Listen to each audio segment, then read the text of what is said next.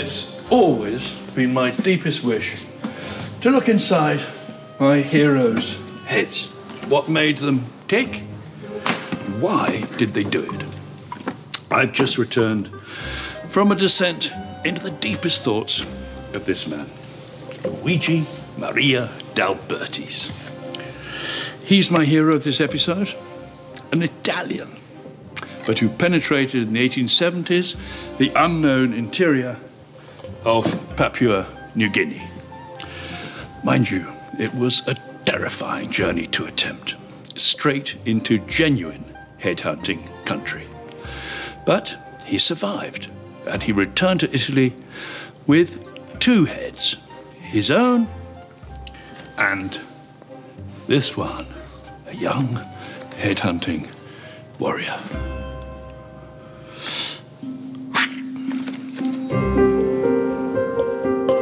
I was born in the wrong century. That's what my friends tell me, and I'm afraid they're right. I should have lived in the 19th century, when most of the world still had to be discovered. I should have been one of those brave men who left the safety and warmth of their homes to explore the blank areas on the globe, those places where no white man had ever set foot. Without those men, the world would not be as it is today.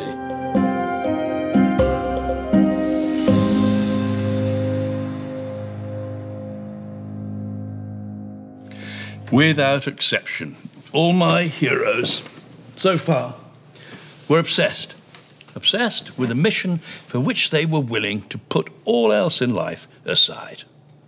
I often wondered what was going on inside their heads. I would have given a fortune to look inside the head of my hero of this episode, the Italian Luigi Maria D'Albertis. He was the craziest of them all. Nothing could stop him from penetrating into the dangerous heartland of Papua New Guinea. He travelled almost 600 miles into the interior and survived, thanks to a mixture of unorthodox weapons, like this one.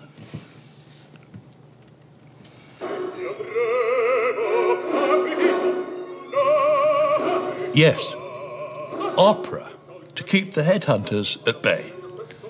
But it worked.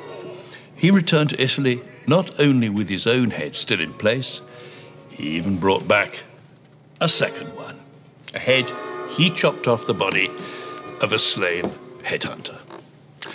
So I travelled all the way back to New Guinea and tried to find the family members of this man. But before that, I visited Italy to see if I could find this chopped-off head and, of course, to get an idea what was going on deep inside my crazy hero's head.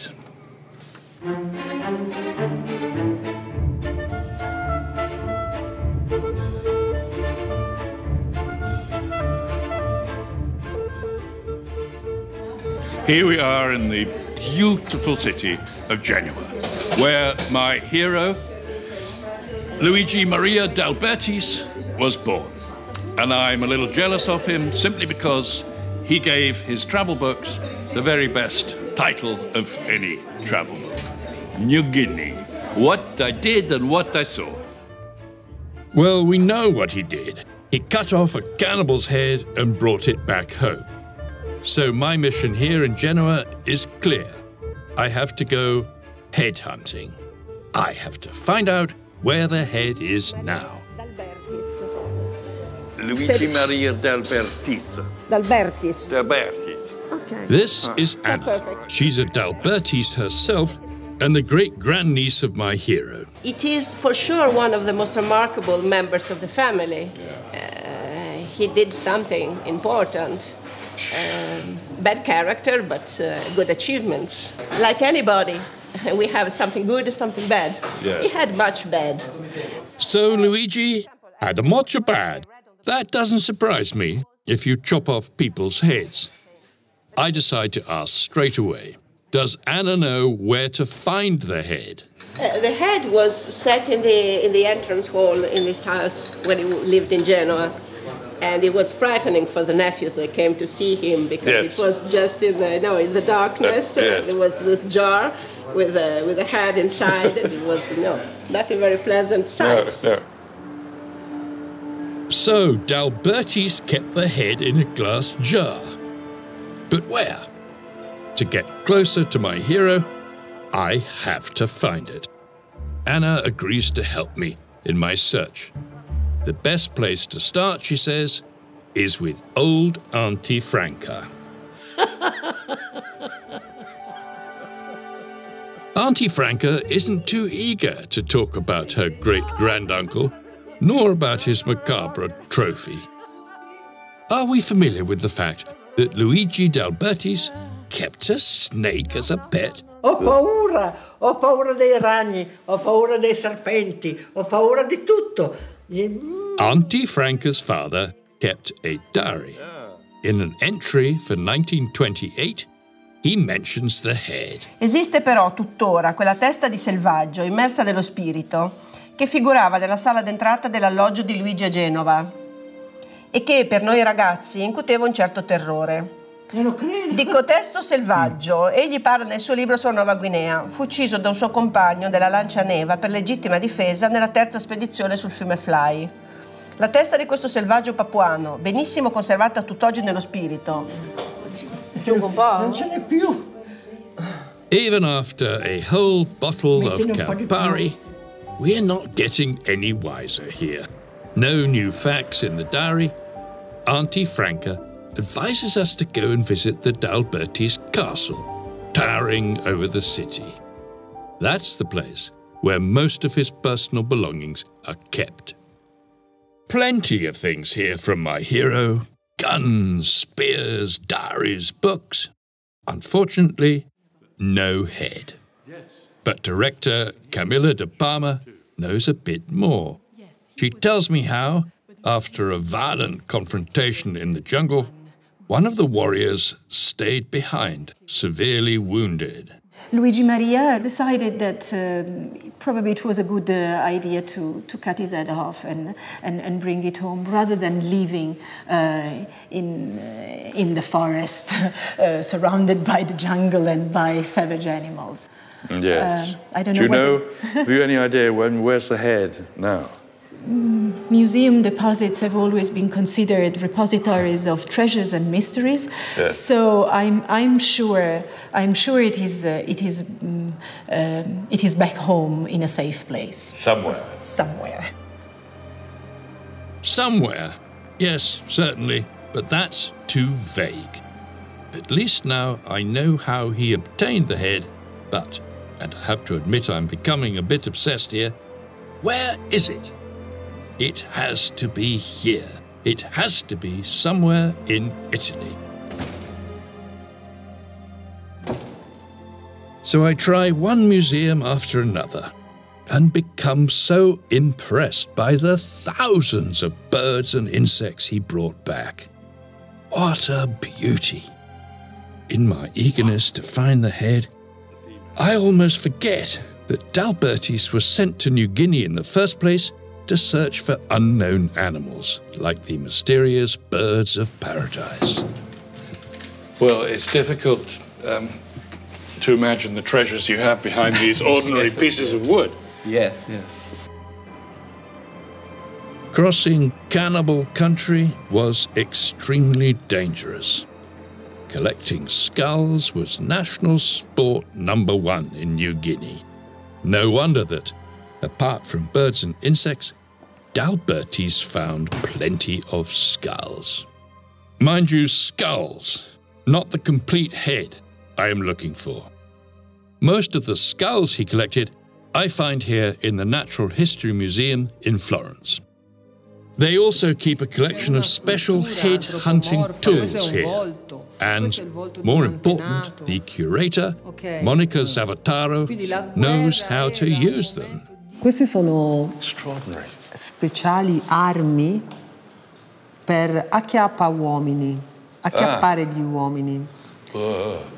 con questa specie di laccio di canna di legno veniva messo al collo mentre la persona correva, veniva acchiappato con questo e con il contraccolpo si infilava quella punta nella nuca proprio qui. I've never seen E questo, anything like it. sì, e questo provocava la morte immediata del nemico. Ora io mi chiedo come potevano tagliare una testa con questo, che non è tagliente. Wow. That's the bamboo knife. Yeah? Yes.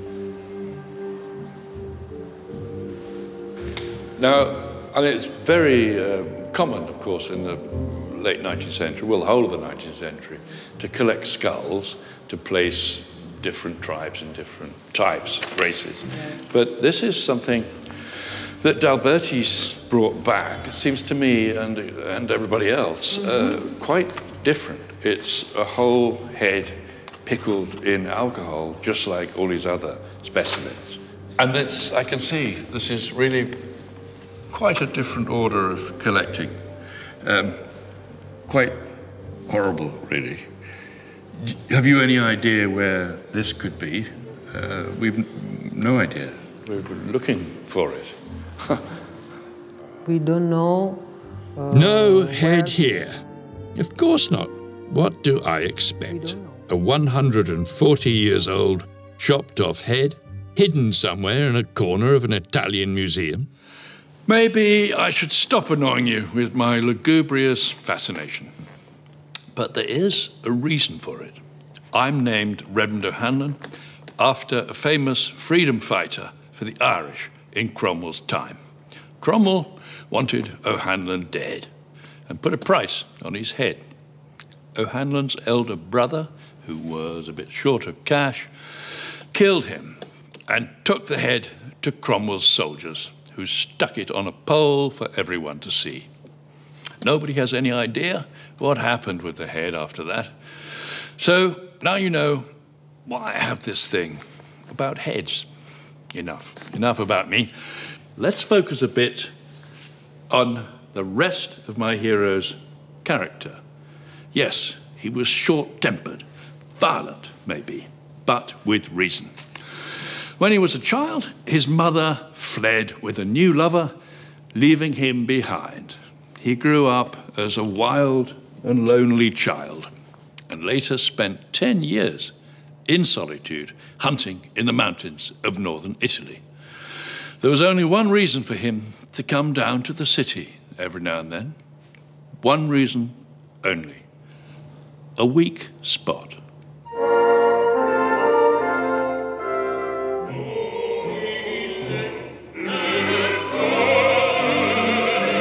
Opera. Luigi adored opera. They say he even succeeded in pacifying the headhunters in New Guinea by singing arias. How did he do it? What was his secret? I don't know anything about opera, but fortunately the leading tenor here invites me backstage for a bit of practice. La donna è mobile, qual piuma e vento, muta d'accento, la donna è mobile, la donna è mobile, qual piuma e vento, muta d'accento, e di pensier. As you can hear, I'm not exactly an opera star yet. But if I really want to understand how Luigi mesmerized the headhunters with his sweet voice, I have to make that one step and immerse myself in the art of singing. Molto bene. Molto bene, yeah? Molto bene. I have come here to suffer, and I'm afraid you're going to suffer too, because I just want to learn the merest snatch of an opera, so that I could sing, say, Bellini when in New Guinea and impress the locals, just as Luigi Maria D'Albertis did. Don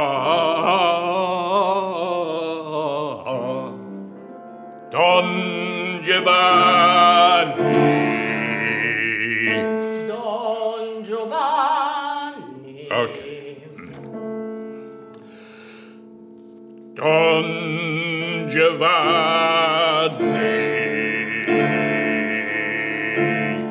Don Giovanni.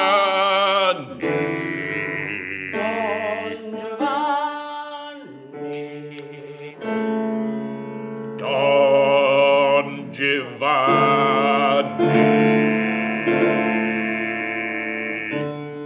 Arcenarteco invitasti. So don't you dare say I didn't try. I never left that well prepared on a new trip. So finally, let's go. On my way to New Guinea.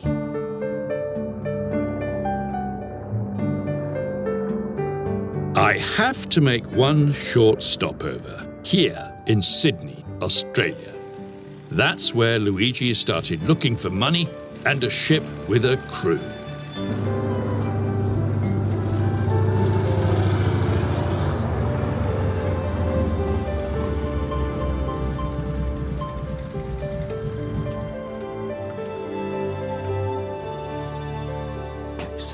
In 1870, the brand new Museum of Natural History in Genoa selected D'Albertis as the perfect man to travel for them to the unknown interior of New Guinea.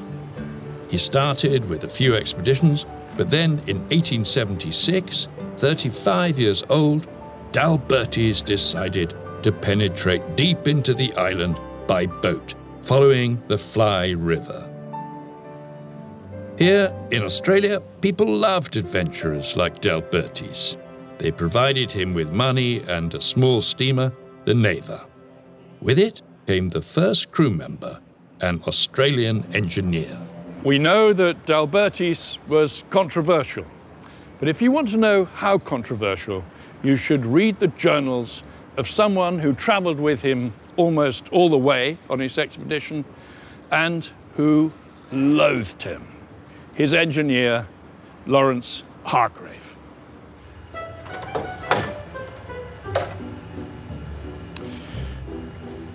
I think if we come in here, Redmond, Wow.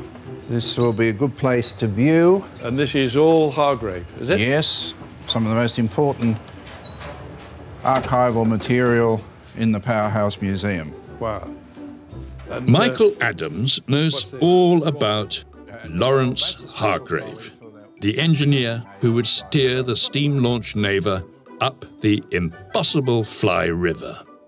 Here in the Powerhouse Museum, they keep all the detailed diaries and the maps that Hargrave drew on the trip. This is the Fly River, and they went, I think nobody had gone much further than here, ever, and they went right up to some islands up here. I don't believe they got this far. They couldn't have got this far in the Neva. Yeah. How did they do it? Why had nobody done it before? Well, there are probably three main things that come to mind. One is that headhunters, nobody knew if these people up the river were headhunters. I guess that's why he went so well armed. The other one, I think, was all the rubbish that was coming down the river. Oh, all the trees, logs, and trees and dangerous logs, cataracts. That's right. Yes. And then, thirdly, I mean, every time it rained, it was like probably felt like being in the middle of the Niagara Falls. Just for this expedition, I mean, Hargrave is really far more obscure than D'Albertis because he has left no written record. But he has. And that's what we're going to have a look at next. Is that what's in here? Yes, his diaries and his journals. Shall we have a look? Hargrave's day-to-day diary paints an unflattering portrait of my Italian hero. According to Hargrave, D'Albertis turned out to be a bully, violent, impatient, and unreasonable. Wow, look at that. Yes. Oh, that's magnificent with a seal on it. This is actually his journal, not his diary. By the end, the two men hated each other.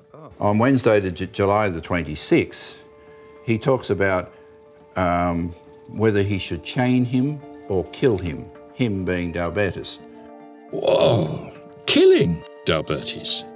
Co-traveller Hargrave didn't even try to hide his disgust for the Italian in his diary. According to him, my hero wasn't a hero at all. He was just a madman who killed natives at random, blew them to pieces with dynamite, singing arias in the meantime. Reverend, this is the definitive biography of Lawrence Hargrave. Just take this one paragraph. D'Albertis had the callous habit of shooting at all who displeased him, of setting fire to their houses and blowing up their canoes. He laid a trail of blood where he travelled, improving on the dynamite idea by firing lethal rockets. The reverberation of explosion was a sound as typical of this flamboyant, Saracen-bearded, 35-year-old as the operatic arias to which he gave frequent, full-throated voice. In addition, he whipped his own men, starved them of their rations, and threatened them for the least of real or imagined misdemeanours. Wow, that's quite a condemnation, isn't it? It is.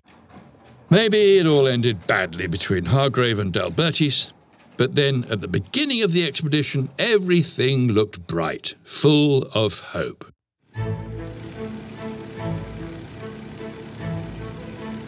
In April 1876, D'Albertis, Hargrave and some crew members boarded the Neva for New Guinea, travelling to the mouth of the River Fly.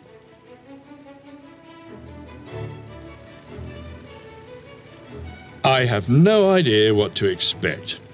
When I tell my fellow passengers I'm heading for the Fly River area, they shake their heads in disbelief. The Fly River? Even for the Papuas themselves, that's still unknown territory.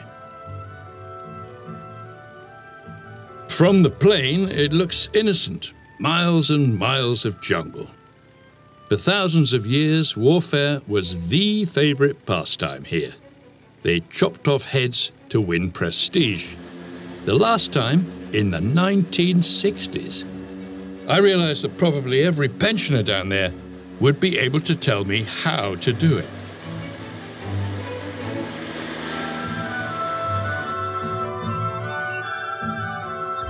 The plane drops me in Daru, a gloomy, sinister place. Not far from here, D'Albertis started preparing his journey. The first thing he did was to hire the most respected headhunter of the area to guide him. Mino was his name, the proud collector of 33 skulls. Mino would prove to be of the greatest value. So D'Albertis had his Mino, but I've got Joe. I've brought Joe. He's the head of the CID investigations. Wow. And he's a strong man who can look after you. Yes. And he'll look after you here in Daru. So he'll always be with you until the day when you will go back to... That's fantastic. He's about the strongest man I've ever set eyes on. In the days to come, Joe will always be at my side. He takes his job seriously. As a modern-day warrior, he appears every morning in another battle suit, determined to protect us from whatever danger.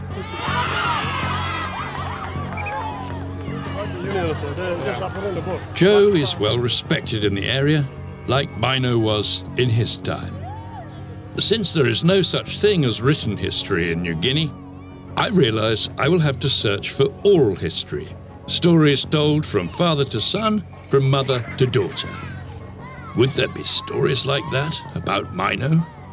I asked Joe if he knows any family members of the famous headhunter.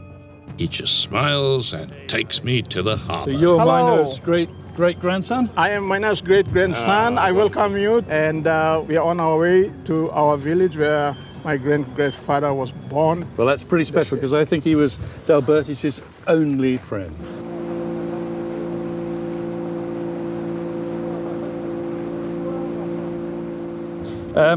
But here he is writing about him. I'll read this out to you, and you may not like this passage, but you're probably very familiar with his character.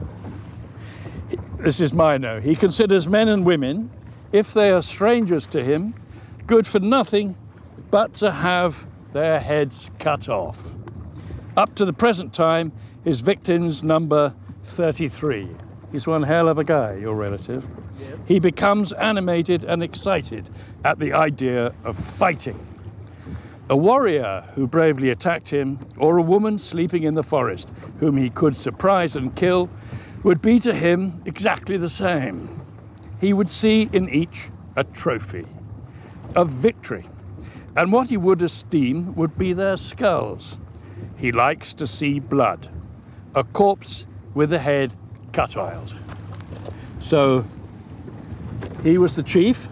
He was the most powerful man here. Yes. And you're his descendant. Yes. And 33 is one hell of a record. Yes. I'm quite familiar with what you have just read. Yes. That is exactly what he was. Yeah. And my father down the line, from him down the line, yes, told us about his fame as such. Can we go and honor him?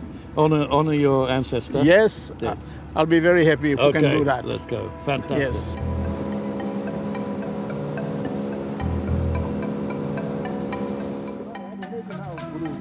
For a moment, I do feel that childish excitement again, as always when I walk in the footsteps of my hero.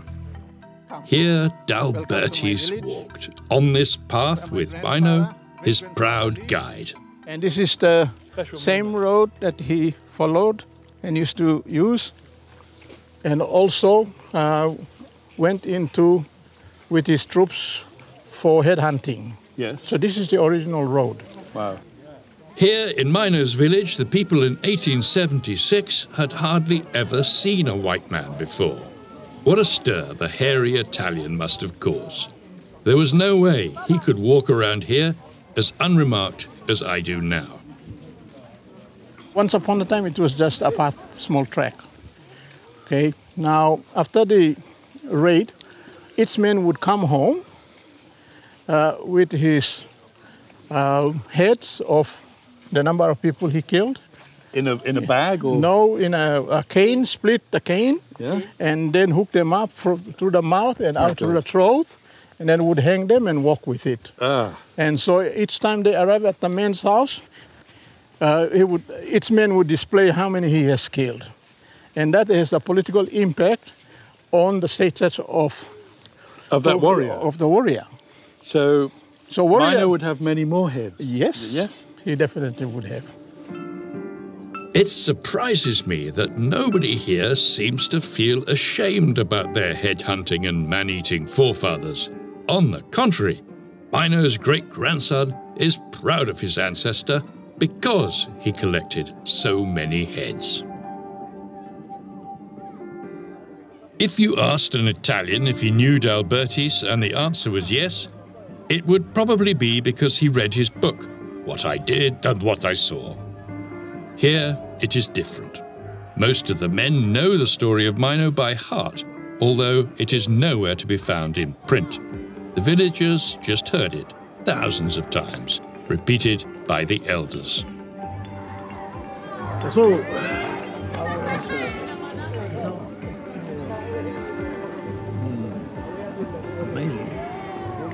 at the beach, Joe tries to convince me it's all due to the betel nut. Chewing the local drug, he says, stimulates you and sharpens your memory. With his wonderful red smile, he offers to teach me how to enjoy it. It's quite a complicated process. 3 things: the betel nut, the mustard, and the lime mix up. You do it like this. Break it in the teeth. And meat is inside. It's my habit always to try the local drugs, but this time I regret it immediately. Like this, okay? And then you bite it, and then you mix it inside with your tongue inside. Inside. See, mine is more red than yours. Yeah? Yeah. I'm going to be very, very ill. Don't chew betel nut. Somewhere on this beach 140 years ago, the famous headhunter Mino boarded D'Albertis' steam launch. And what's more, the villagers still know about it. It's this oral history tradition that will keep surprising me in the days to come. Everywhere along the Fly River, people tell me stories about the arrival of the Neva as if it happened yesterday. And that means I can give in to my obsession again. The head. The head D'Albertis took with him to Italy. Where did he harvest it? What tribe? What part of the country? It is Joe again who comes up with a plan. To find the tribe, he says, we have to focus on the hairstyle. You look wonderful. Could I possibly take your picture? Oh, yeah? Thank you very much. Yes? I mean, is that okay? Could you look that way? So, yeah. So that's wonderful. Yeah, I think that's good. That's really good. Excuse me, could I possibly take your picture? That's it. Fantastic. It's beautiful. Thank you very, very much. This one is natural. Yeah, naturally grown. Yeah, that doesn't look The hairdo of my warrior's head on the picture has nothing to do with the fashionable Rasta outfit of these men. But they all know one thing for certain. Hair like this was a typical characteristic of the feared Boatsi tribe, a warrior group that lives further upstream on the Fly River. So that's where we should go. But before going there, I have to prepare myself thoroughly, at least as well as D'Albertis did in his time. You'll never guess what I've got in this trolley. You're in for a big surprise.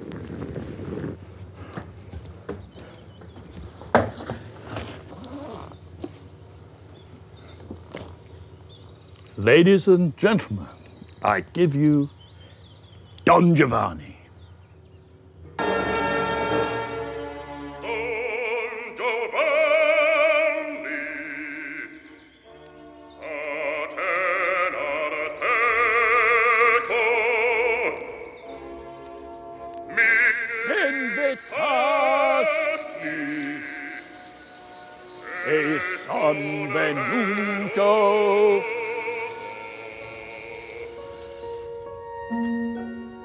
That night, I can't sleep. Once more, I put all my information together. D'Albertis described how a member of his crew, a certain Bob, killed one of the natives after a fight.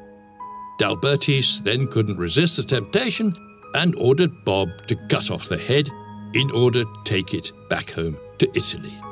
But where did this happen? Upriver with the so-called Boatsi tribe? And how would they react there if I show them the picture? I close my eyes in an idle attempt to enjoy my probable last night of sleep in a decent bed.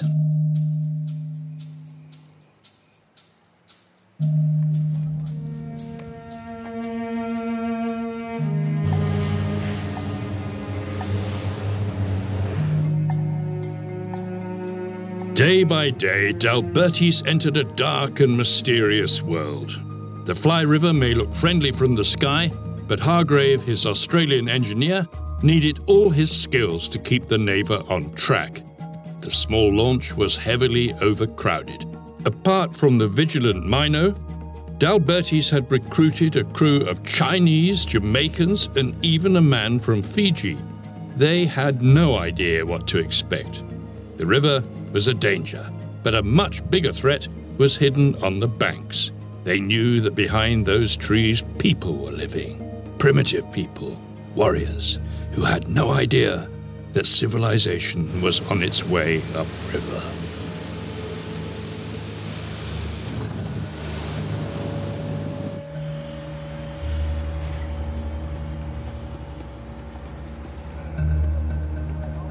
To understand the Fly, I have to go by launch, like D'Albertis did. I want to feel the suffocating heat and sink barefoot into the swampy mud, sucked by leeches and mosquitoes. Thank you. But most of all, I want to meet the offspring of the warriors who then, in 1877, saw D'Albertis coming. Now imagine you've just seen a white-bellied sea eagle, which I have, but it was unfortunately just carrying a frog. But that's really filling your mind. And you don't notice that you're coming up to a point like this, which is hidden. Behind it, you don't know, but there can be, 9, 10 huge war canoes, specially made for fighting. And they're just waiting, and you don't know. D'Albertis was a brave man. He would give out, he seemed to have an endless supply of bales of red cloth and, as it were, jars of peanut butter and sugar, and he had all these gifts. And these kind of people, they threw the gifts aside. It wasn't the gift they wanted something more personal. They wanted really all he had to give. I'm amazed he survived. And his head was so desirable, that massive beard. It's a beard big enough for you could have a whole swarm of bees in it. From day one, the Neva was attacked by warriors. Luigi describes it in detail. Horrifying stories of lethal spears and arrows shot by painted men hidden in the bushes, missing his head by inches. It must have been a nightmare. But how do the villagers on the riverbanks look at it from their point of view? Is there any eyewitness account left? I'm lucky to run into Robin, whose grandfather told him when he was a little boy about the white men coming upriver. And Robin wants to take me back in time. How I know it, I was told by my great-grandfather named Bear. Yeah. That the first white man ever came and explored this river was a white man. They said, we don't know his name, but he anchored right here. Uh-huh. Yeah. And then I asked him, how did you respond to it? Oh, we thought it was a big turtle. Because he came in a big boat. Yes. We thought the boat was a turtle. But we didn't see anybody inside the boat until we tried to track the boat, and then a white man coming out of the boat, out of that turtle. Yes. That was a story that was told.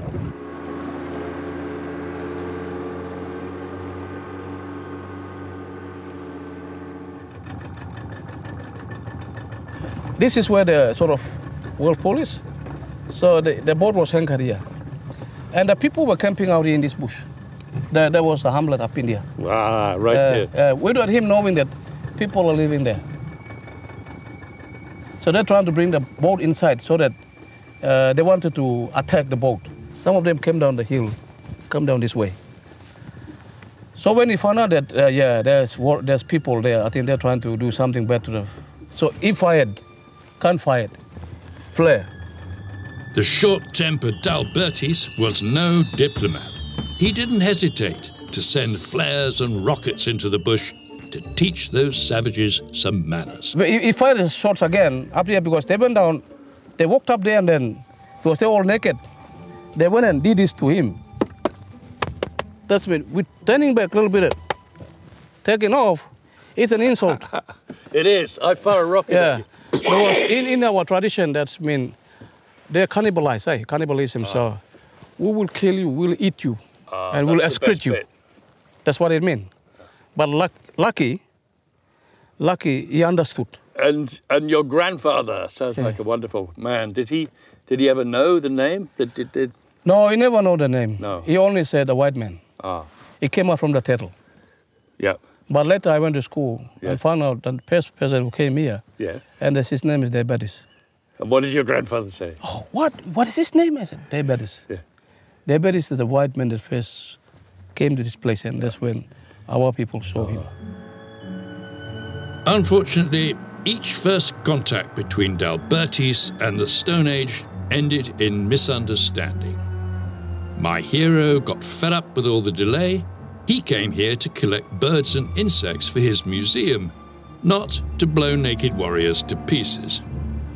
It's somewhere here that his engineer Hargrave started to dislike the leader, as he called the Italian. Hargrave feared that the locals, for years to come, would hate every white man approaching their village. But traveling further north, I realized that D'Albertis' strong reaction probably saved his life together with Hargraves and the rest of the crew. Hi, Reverend O'Handler. Hi. Michael Ian? Well, I've no idea where I am, so I'm very lucky to meet you. This was no innocent paradise, as most people in Europe thought. These primitive men weren't exactly hankering after peace. One of the villagers, Michael, makes that perfectly clear to me. So do you think it was your people who attacked D'Albertis? Yeah, it is our people who attacked D'Albertis. What do they think of this white man? There was no legend about a white man, and maybe our great-great-parents thought we were only the black people. Yes. But without knowing a white man. Yeah. And it was a surprise to see a white man, a human being like a black man. Yeah. But then the belief normally was that after a person dies being a black man, he becomes a white man. Yes. And white spirits. White spirit. And our great-great-parents still wanted the head. Yeah. And first time seeing a white man. Yeah. You want that head? Yeah, because they were cannibals, they were eating human flesh, and they wanted to eat a white man. Maybe they have already tasted a black man's meat, but they also want to taste the meat of a white man. Might be really good. Maybe it could be more delicious than a black man's flesh. That makes sense. A change of diet. My admiration for D'Albertis only increases after this. He had to be very creative to survive these hungry people. So guns, yes. Flares, why not? But he had that other, completely unexpected secret weapon. You know what I mean. From Italy with love. Don Giovanni! Accennatego! Invitasti e son venuto.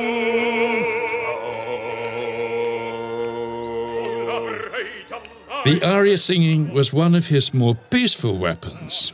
D'Albertis describes how some of the tribes loved it. They assembled around him and while holding their breath, listened, quiet as mice. And if at the end neither guns nor opera helped them to relax, he could always rely on his chemistry set. I took out of my pocket a phial containing pure alcohol, and having poured it into a shell, which I borrowed from the natives, set it on fire. This feat led them to take me for a magician, who by some means or other had been able to set water on fire. For who in their country had ever heard of water burning like fire? I went down to the edge of the sea, followed by the natives. I took a match, lighted it, and made as if I were going to set fire to the sea, as I had done to the water in the phial.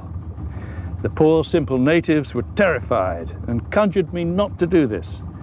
I graciously consented and extinguished the match.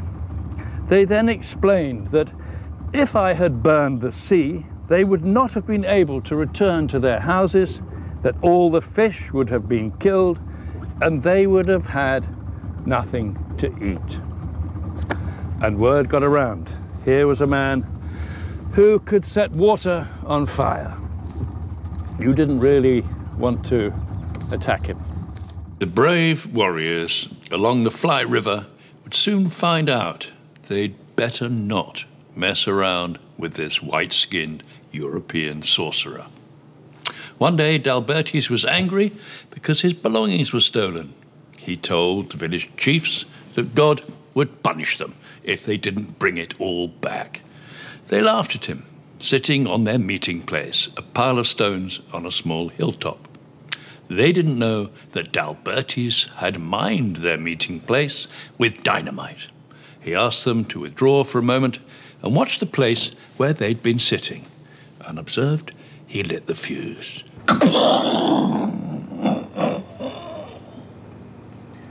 It is needless to describe their terror. Their limbs, far from enabling them to fly, could hardly support them, and they were barely able to implore me to have pity on them, promising to restore everything. When their fears had somewhat abated, I took them to see the effect of the mine. The stone had vanished, and its place was occupied by a hole. Wonderful.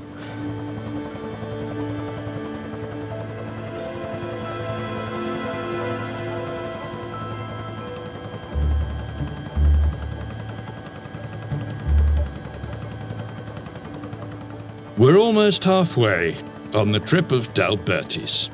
The bad food, in combination with the heat and the constant attacks of the villagers, brought the explorers to the edge of exhaustion. The crew members start to mutiny and fight amongst each other. D'Albertis himself was feverish. He suffered from dropsy and could hardly move his legs. On top of that, they were now entering the region belonging to the fierce Boatsi tribe. Well, here I'm in the village of Wanga Wanga, and as you know, the first thing you must always do in a strange village is to try and find the chief, to get his permission for what you want to do, and if possible, his blessing, and then you'll be fine.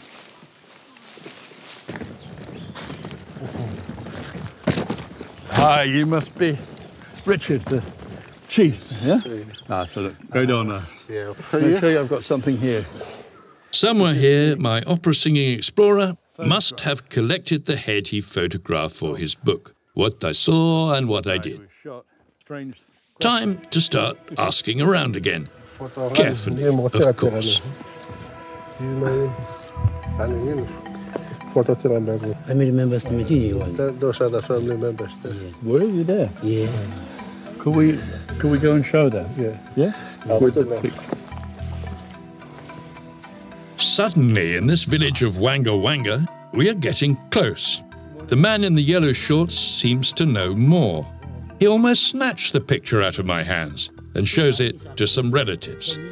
The photograph of the head is causing a stir. Yes, that hairdo is indeed the hairdo of their ancestors. They don't hesitate one moment. This guy had to be one of them.